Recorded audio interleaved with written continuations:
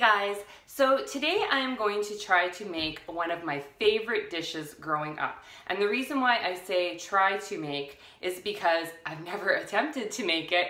I think the reason why is because I've always been a bit intimidated that it's not going to turn out and I don't really know what I'm doing.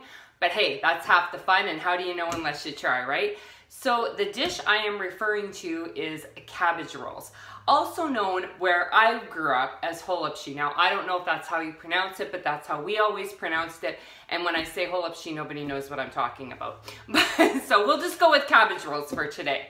So the first thing that we are gonna need, and this is the part that scares me, is one big honking cabbage. Like, I mean, this cabbage is huge. You could just like lift weights with it. It's gigantic. So I'm going to show you the rest of the ingredients that we're going to need for these vegan inspired cabbage rolls.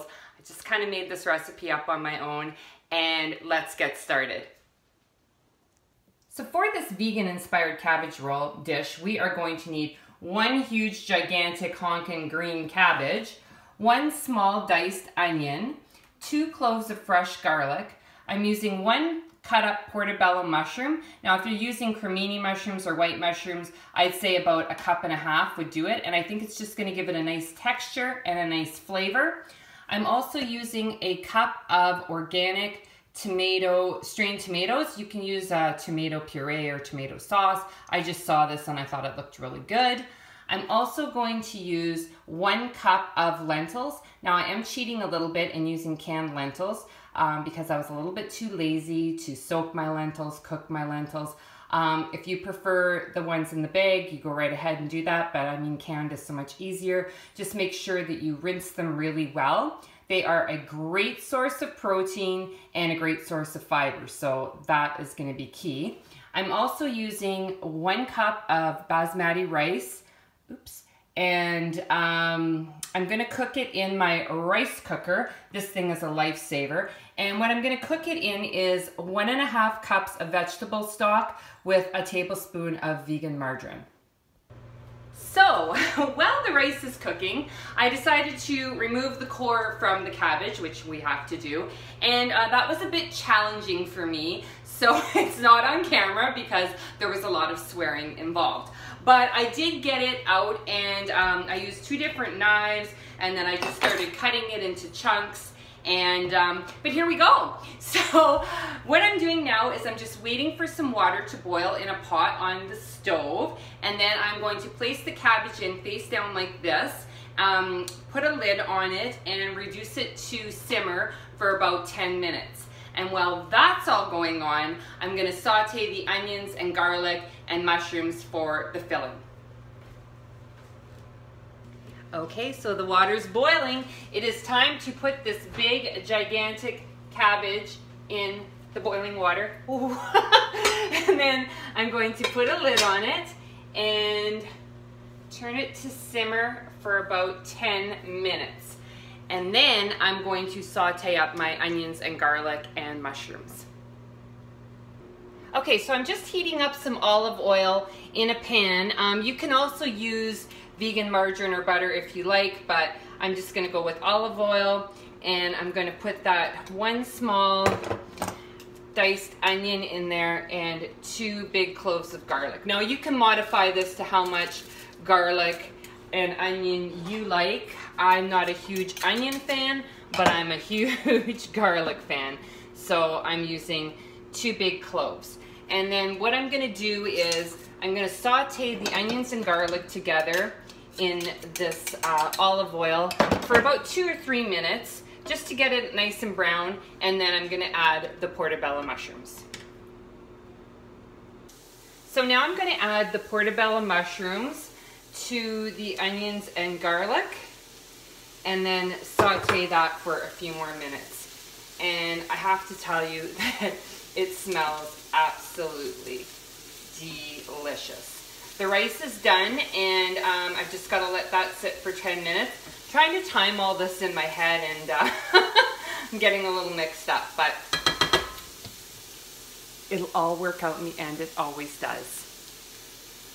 Okay, so the cabbage is done, and I'm just gonna remove it from the pot and place it on a tray. Here we go. Okay, I'm very nervous. Oh my gosh, this is super heavy. Okay, and it said to use 2 big, like, slotted kind of spoon things. This is all I have, so I don't even know if this is gonna work. But it'll be interesting nonetheless. Oh yeah.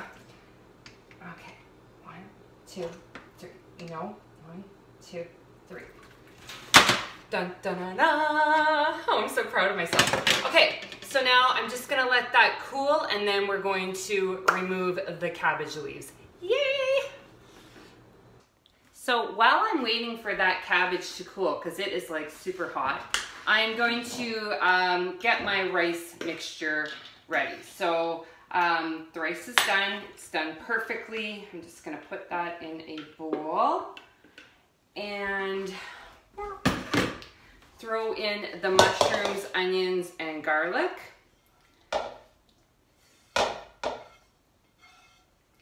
And also the lentils.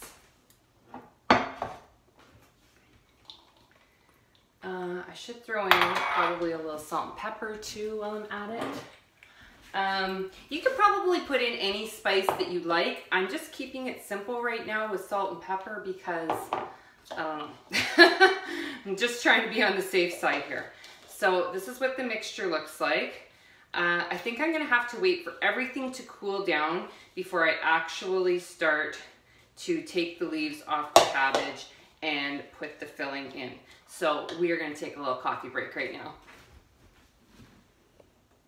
Okay, so I'm just attempting to take the cabbage leaves off of the cabbage, and in the meantime, my friend Michelle came over and gave me some tips.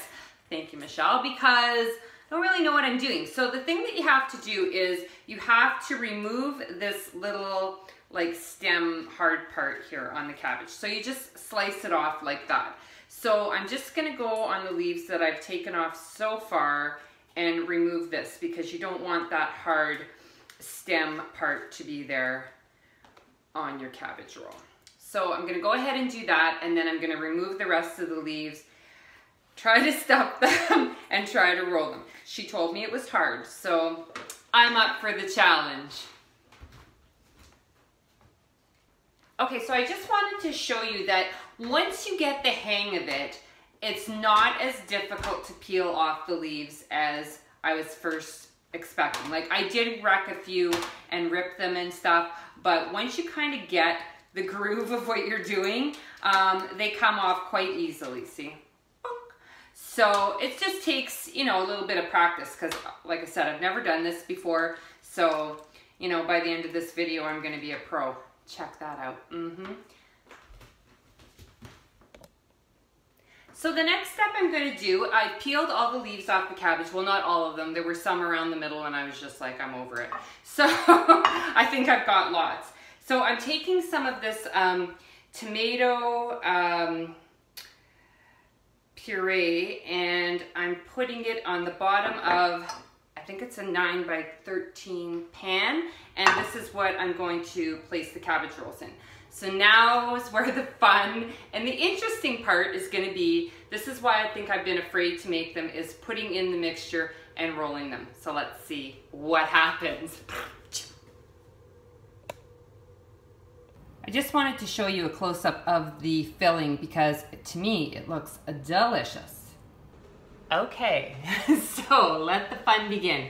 So this is where I'm going to put in the filling and roll it up and we'll see what happens. Like I said, I really have no idea what I'm doing. So yeah, let's just go with it. So I put some filling in there. I'm gonna roll it over like this, and then I think roll the sides in and then keep rolling. That looks pretty good. I'm pretty shocked. This is really honestly my first one. So then I'm gonna put this in the pan, but you know what? Like, it's like huge. Okay, I'm gonna need more than one pan, I'm pretty sure. Let's try another one. Maybe these are just really big cabbages, I don't know. Okay, let's try it again. Oh, what was I afraid of? This is like nothing. Nothing. Pretty darned good. Okay, so I'm gonna put these in the pan. As you can see, I'm probably gonna need another pan, obviously, because these are huge. And then we're gonna preheat the oven for 350, and I think I'm gonna cook them for like an hour. I'll let you know on that one, I'm not really sure. Okay, so I ended up rolling 14 humongous cabbage rolls. Like, I don't know, when we used to have them, they were really little. So maybe we cut the cabbage in half, I'm not sure. But this is good. I needed 2 pans, obviously. So we've got 14 humongous ones. So then what I did was I took a little bit more of the tomato, crushed tomato puree, and I mixed a little bit of the water from the cabbage, and I'm just gonna spoon that over top of the cabbage rolls. Now, this one pan here has a lid to it, so I'm gonna put the lid on it. This one doesn't, so I'm just gonna put some tin foil over top of it. And we're gonna put them in the oven on 350 for, like I said, I think an hour. We'll do it right now, and then if they need to be longer, if the cabbage is still like a little tough or something, I'm not really sure what to expect. I just want them to be good, that's all. So right now, I'm gonna put them in for an hour, and I'll keep you posted. Good thing I read those instructions first. So we're gonna be putting tin foil on both of them. Okay guys, so now for the moment of truth. Let's see. You know what? They are really, really good. I'm super proud of myself. Now on a difficulty level, yes, this was a little bit difficult for me. Maybe because I'm not used to it, I didn't really know what I was doing, but that's the fun of it, right? So you gotta try new things and see how it goes. So, I mean, yeah, I would definitely make them again, and maybe I'd have somebody help me, so maybe it would be easier. So I hope you enjoyed this, and I hope you try this recipe at home. Mwah.